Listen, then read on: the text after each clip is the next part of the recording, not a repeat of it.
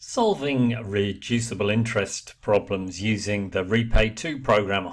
Now you've just got to make sure you've got version 3 or higher, or some of the screens will look quite different when you run this program. Now we're going to head over to the programs. You can see I'm using a quite old operating system here, but it should work on any operating system. We go into the program and I'm going to choose the RepayII. The older versions began with a lowercase r. So anyway, here we go. To start the program, we hit the play button at the top there, and we're going to say OK to that information. You can see here it's version 3.5. OK, we're off. Now let's say we've got a loan of $4,000. So we'll enter $4,000 and tap. Whoops, we're not quite. We missed a zero. 4,000. OK. The interest rate is, looks like it's 15% to start with. So we'll type in 15 and tap OK. Amount of each repayment. So let's say we can afford $180 each month. So $180. OK. And finally, we're going to make 12 repayments per year on account of it being monthly. So we'll put in 12. So when we hit OK now, ClassPad does a few calculations and shows you basically that it's going to take 27 payments.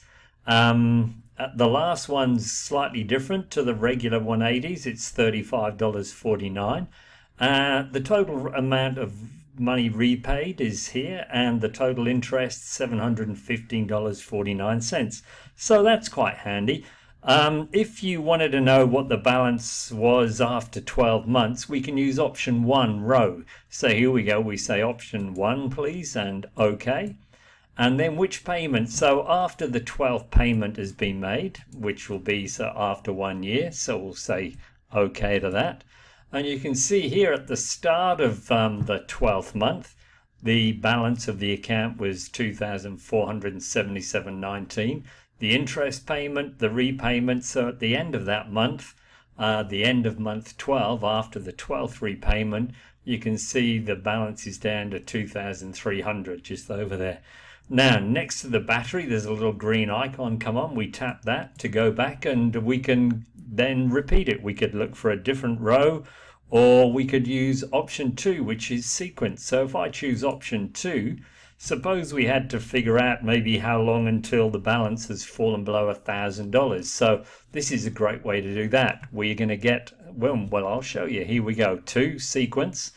And it basically, ClassPad has chucked our recursive rule, which is shown here, into the sequence application. And we can scroll down here through the sequence application and figure out that after 22, after the 22nd payment, the balance has gone, this first time it's gone beneath $1,000. So that's a nice little thing. And again, in the red figures here, the red column here shows the interest. So the interest for that month would have been $11.25 there.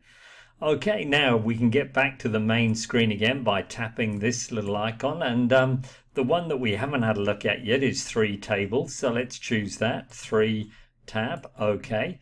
Now this warns you that it'll be pretty slow, especially on a handheld, and just show rows 1 to maybe 5 or something. But let's go the whole hog. We'll have all 27 rows. When we tap OK, ClassPad calculates all 21 rows and displays it in the statistics app. So when you go to the statistics app after the program's finished, all these numbers will still be there. And it's a month by month account. You can see month 1, here's the opening balance. Interest of $50, our repayment of $180, and if we tap over to the next column, so at the end of month 1, after 1 repayment, this is the balance, which of course then 3870 is transferred to the start of the next row, and so the table goes on all the way to the end, where we can see the final month we had 44 cents interest, added it to the initial balance, and the final balance is 0. So again, once we've explored those options, we can tap that back to the main menu. Now, new from the old Repay is the option to make changes. So suppose the interest rate changed from 15 down to 6% after the first year. So number 4, Here we go, 4, and this allows us to make changes to the rate, to the payment, to the frequency. You can make a one-off lump sum repayment or cancel if you decide this isn't for you. But anyway, we know that we're going to change the rate, so we'll go number 1, and it says, right, when do we want to make the change? So we want to make it after the 12th payment, after 12 months. So we'll put in 12. And what is the new interest rate? So it'll be 6% then. So when we tap OK now, what we see is the first 12 months displayed down here. So we started off with a balance of 4,000 at the end of month 12.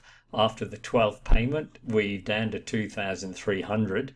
And then the interest rate changes. So then when we tap the arrow, we see the new figures for the remainder of the loan. So here, from payments 13 to 26, so we've reduced the payments down by 1. It was 27. You can see now the last payment, the number of payments, and the total interest is all displayed here. We could go on and make another change. Suppose at the same time as the interest rate fell, we felt we could afford to pay more. So we could do an option 4, and now we can say we want to change the payment as well. But we'll cancel that. I'll just go 5 and say no, we don't want to actually do that, and we just go through the screens again to get back to the menu. So that's basically it. If the examiners decide to change the variables during the loan, we can cope with it now. The other option, number 5, is to sort of go back if you want to delete all the changes you've made. So number 5, clear changes. And are you sure you want to clear all the changes? Yes, we are. So you can see we're now back to the original loan story that we started off with. There's a couple of others. 6, help, just goes through what I've explained to you, and 9 kind of quits us out the program. So we'll do that. And there you go. Good luck using the program.